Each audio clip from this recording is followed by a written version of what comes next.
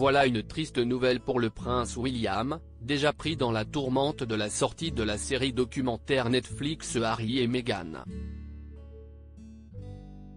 Le prince héritier de la famille royale britannique a en effet appris le décès de son ami Mark Jenkins et de son fils Peter. Une tristesse que le prince William a, une fois n'est pas coutume, partagée publiquement. Il a en effet publié sur son compte Twitter un message rendant hommage à son ami tragiquement disparu. Hier, j'ai perdu un ami qui avait dédié sa vie à la protection de la vie sauvage dans quelques-unes des parcs nationaux les plus renommés de l'Afrique de l'Est, écrit le prince William dans son message public sur son compte Twitter. Mark Jenkins et son fils Peter ont été tragiquement tués alors qu'ils survolaient le parc national de Tsavo durant une patrouille aérienne. Mark Jenkins était un ranger, un pilote du bush et un conservateur naturaliste.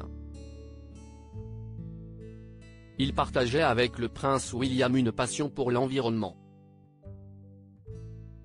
Une passion transmise par Charles III à ses deux fils. Prince William, ces années de playboy. Le faux pas footballistique du prince William. Les temps sont difficiles pour le futur roi d'Angleterre, qui accumule les séquences douloureuses ces dernières semaines. Fin novembre, le prince William s'est attiré la foudre des Gallois, dont l'équipe de football participe à la Coupe du Monde pour la première fois depuis 1954. Le prince de Galles a en effet remis aux joueurs anglais leur maillot avant leur départ, leur souhaitant bonne chance. Un traitement de faveur auquel les joueurs gallois n'ont pas eu droit. Les habitants du pays de Galles ont dénoncé de déséquilibre. Le prince William a tenté d'éteindre la polémique dans un tweet encourageant l'équipe d'Angleterre et l'équipe du pays de Galles.